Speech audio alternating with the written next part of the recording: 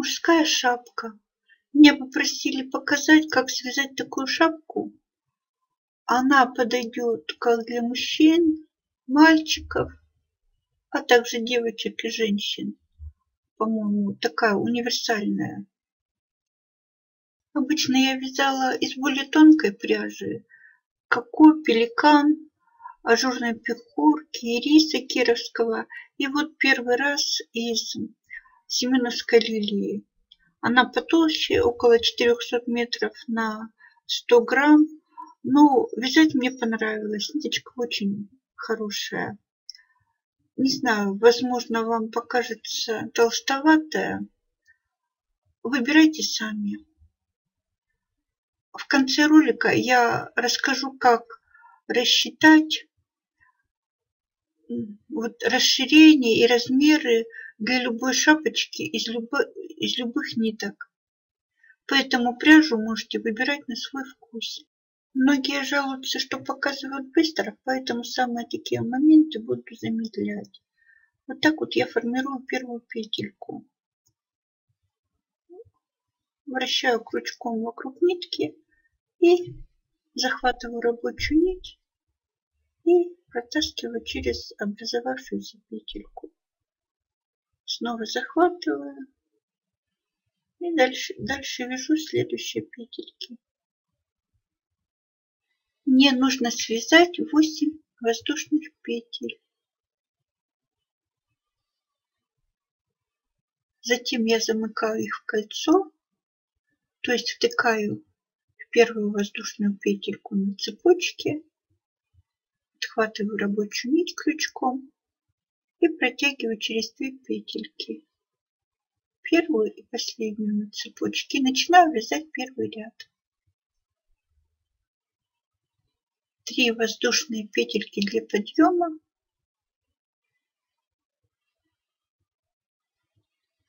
и 2 воздушные петельки между столбиками с накидом.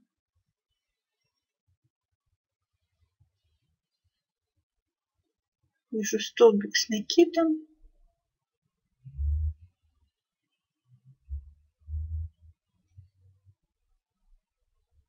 И снова 2 воздушные петельки. Столбик с накидом, крючок втыкаю под колечко из воздушных петель. Захватываю рабочую нить, довязываю столбик до конца. И снова 2 воздушные петельки. Итак, у меня должно быть 9 столбиков.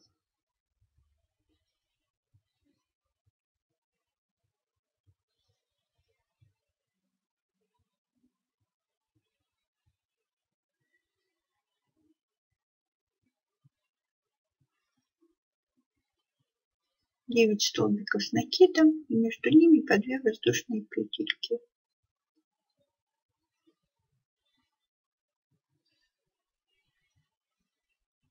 В дальнейшем я вязала по одной воздушной петельке между столбиками, и у меня шапочка получилась более плотной. Если хотите, чтобы она немного была поажурнее, то вяжите, продолжайте по 2 воздушные петельки между столбиками.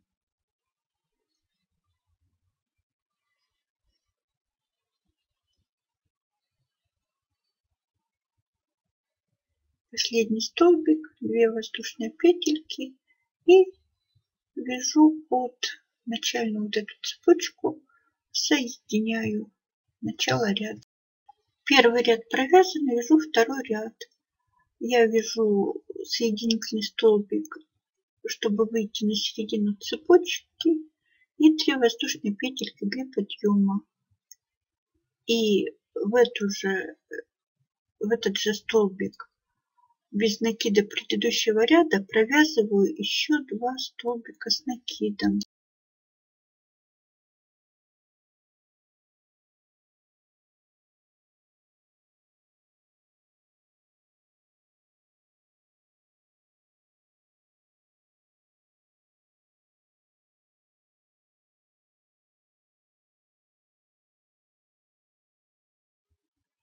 Три столбика провязала, Дальше воздушная петелька.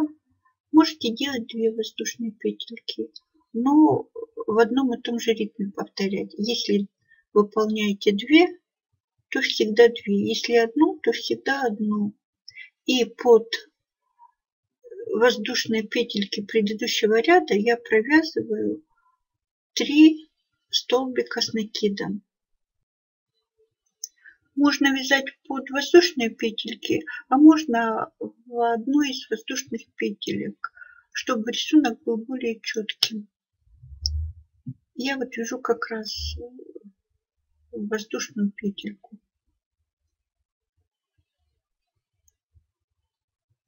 3 столбика с накидом, воздушная петелька и снова в следующую цепочку в одну воздушную петельку провязываю 3 столбика с накидом. И так буду вязать до конца ряда.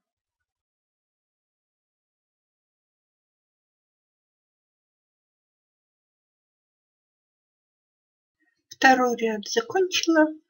Соединяю начало и конец. Для этого втыкаю крючок в вершинку первого столбика, соединяю с первым, провязываю и вяжу 3 воздушные петельки вместо первого столбика. И затем в этот же столбик провязываю еще 1 столбик с накидом. В следующий столбик я вяжу 1 столбик с накидом. И в последний столбик из этой группы снова вяжу 2 столбика с накидом. 2 столбика с накидом. Тем самым я расширяю донышко. Воздушная петелька и снова 2 столбика с накидом в первый столбик с накидом, 1 столбик с накидом в средний столбик с накидом предыдущего ряда и 2 столбика с накидом в третий столбик с накидом предыдущего ряда. Снова воздушная петелька.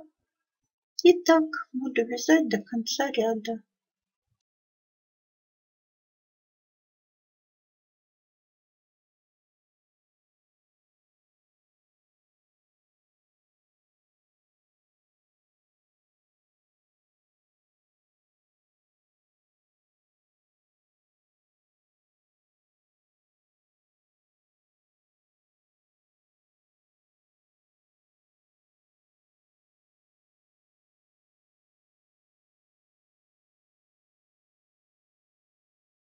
Третий ряд связан и соединяю. Так неправильно, нужна воздушная петелька, крючок втыкаю в начало ряда и соединяю. И снова 3 воздушные петельки для начала ряда. Снова столбик с накидом в этот же столбик. Сейчас буду вязать 3 столбика с накидом в каждый столбик с накидом предыдущего ряда.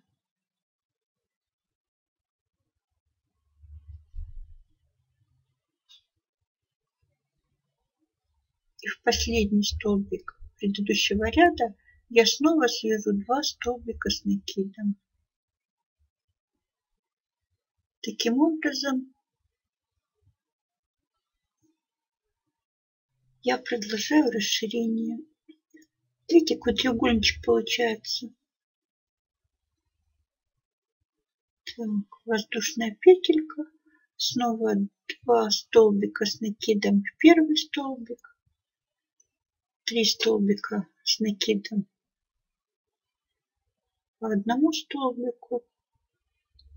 И снова в крайний столбик 2 столбика с накидом. Каждый фрагмент у нас будет расширяться на 2 столбика.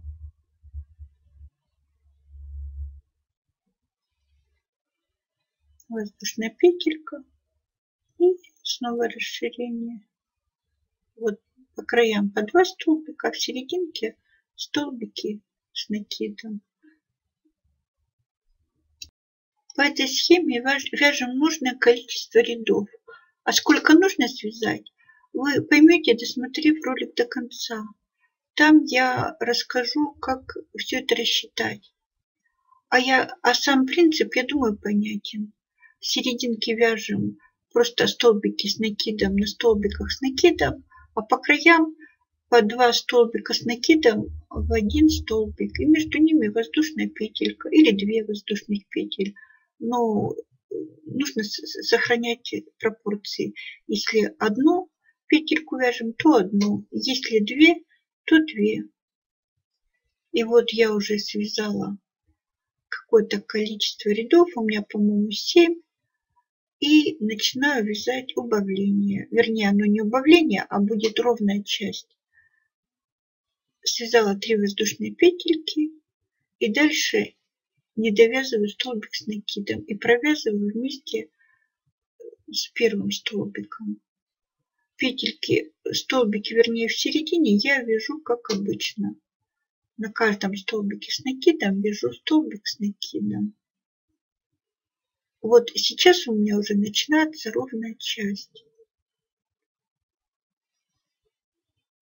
Петельки прибавляться не будут.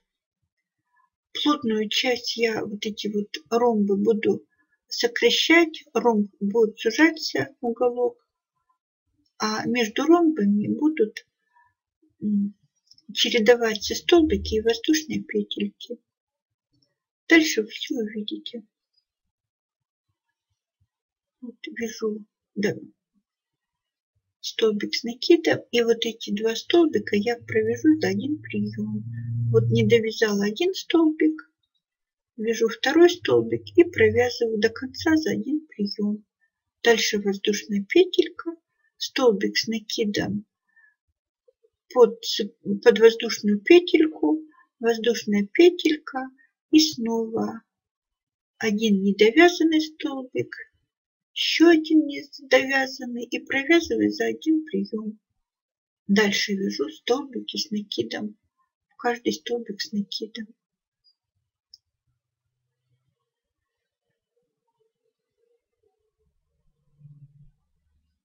Вот получается такой уголок. Я ряд довязала до конца. Снова 2 столбика довязываю за один прием, воздушная петелька, столбик с накидом, под воздушную петельку воздушная петелька и соединяю с первым столбиком. Вот первый круг ровно связан. Снова 3 воздушные петельки для подъема, столбик с накидом недовязанный и их за один прием. Дальше вяжем по той же схеме.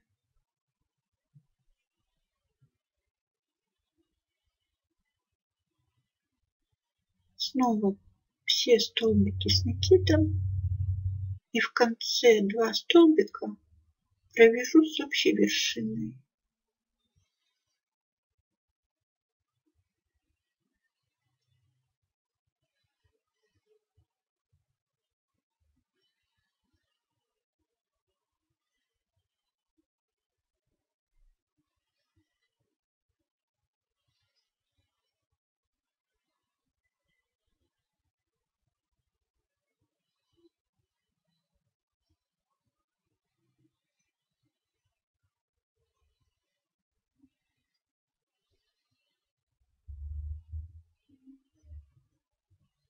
Вот недовязанный столбик, еще один недовязанный и провязываю за один прием. Воздушная петелька, столбик с накидом между, в общем, под воздушную петельку предыдущего ряда, воздушная петелька, снова столбик с накидом, воздушная петелька и снова начинаю вязать плотную часть. Вначале вяжу 2 столбика с накидом с общей вершиной. Видите, у меня уже добавилась вот эта решеточка между плотными частями. У меня уже 2 столбика с накидом и между ними воздушные петельки.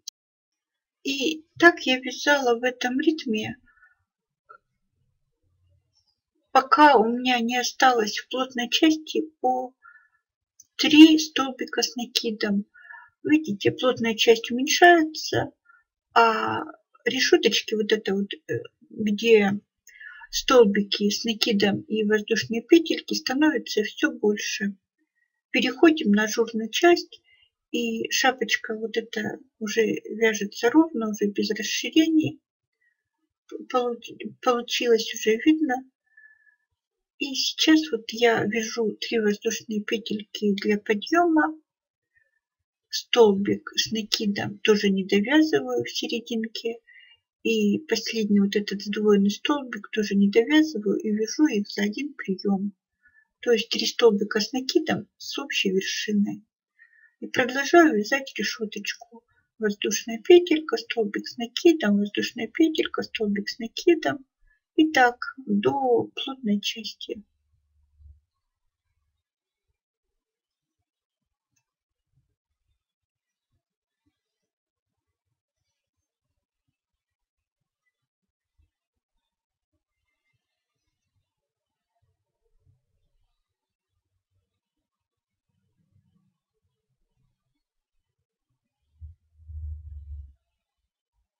Вот последний столбик с накидом под воздушную петельку предыдущего ряда, воздушная петелька, и снова вот эти вот 3 столбика я провяжу за один прием. Столбик с накидом не довязываю, второй столбик не довязываю, третий тоже не довязываю и за один прием. Так я вяжу ряд до конца. У меня ромбики закончились, начинается ажурная часть, и сейчас можно выдумывать любой узор. То, что я вязала дальше, вы можете вязать по-своему. Вот я соединяю начало и конец ряда, и ряд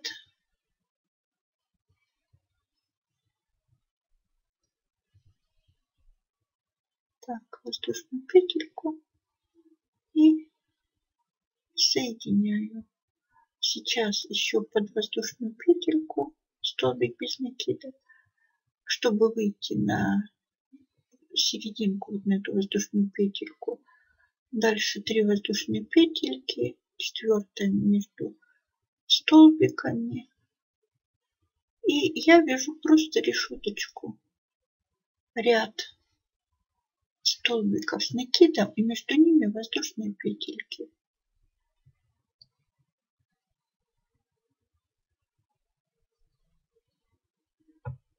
Можно вязать даже полностью такой решеточкой до конца. Будет тоже неплохо. Я вязала такой, по ходу придумала простой узорчик.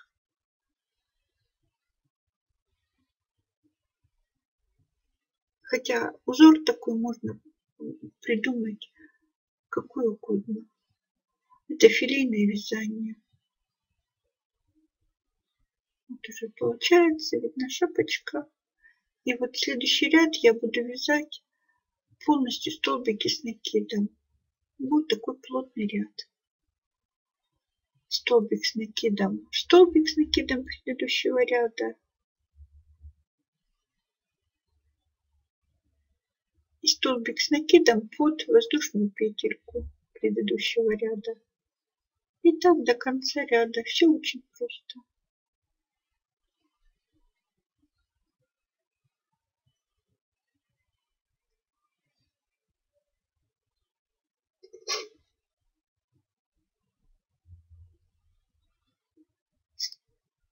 Соединяю начало и конец ряда соединительным столбиком. 3 воздушные петельки для подъема. 4 между столбиками. 1 столбик пропускаю. И в следующий столбик вяжу столбик с накидом. Снова воздушная петелька, один пропускаю. И в следующий столбик вяжу столбик с накидом. То есть я вяжу ту же самую решетку. Ажурный ряд.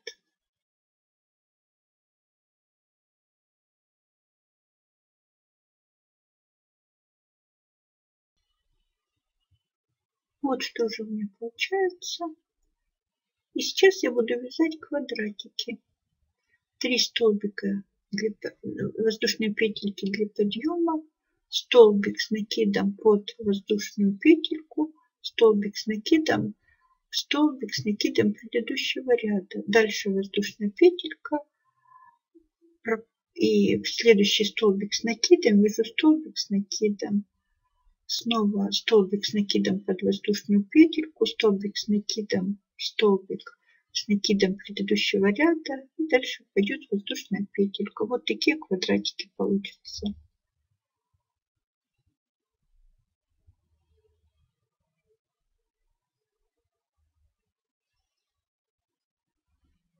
Под одну воздушную петельку я вяжу столбик, а вторую пропускаю. Вот я довязала до конца ряда. И сейчас у меня вот здесь немножко некрасиво получилось. 2 столбика как бы пустых. Я их соединяю, получается вот так некрасиво. Сейчас немножко делаю по-другому.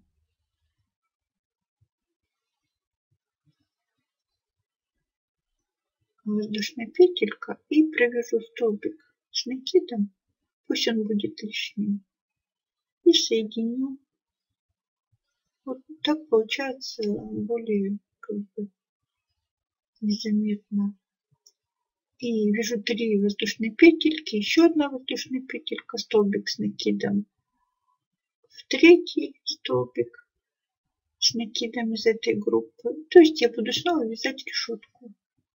Я думаю, здесь все понятно. Воздушная петелька и столбики с накидом.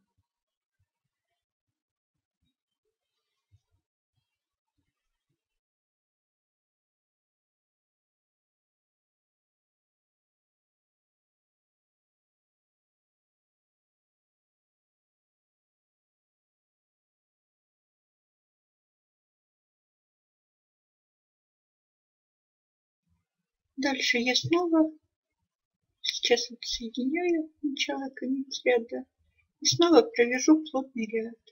То есть столбики с накидом, первые 3 воздушные петельки, затем столбики с накидом на воздушных петельках предыдущего ряда и на столбиках с накидом. Тоже столбики с накидом.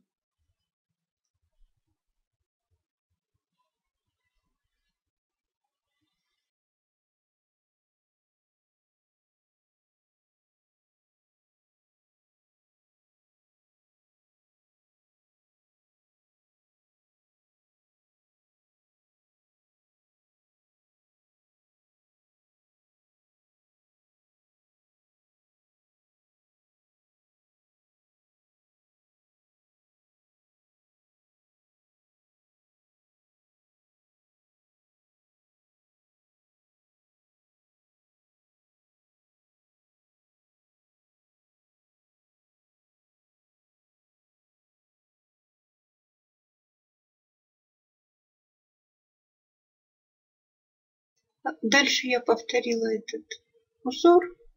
Получилась вот такая шапочка.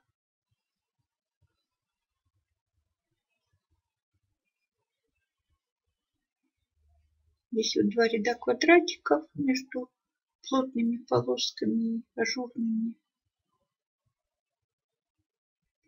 Здесь вот эта часть ромбика. Это расширение донышка. А дальше идет ровная часть. Сначала я завершаю ромбики, сужаю, а затем ажур. Ажур любой. Можете придумать свой. Край шапочки я вязала рабочим ходом. Воздушная петелька. Дальше возвращаюсь на один столбик вперед, втыкаю крючок, подхватываю рабочую нить, вытягиваю и провязываю 2 петельки на крючке.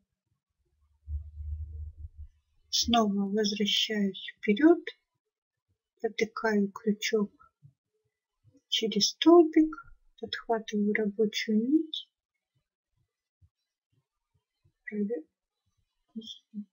провязываю через столбик, захватываю рабочую нить и провязываю через 2 петельки на крючке.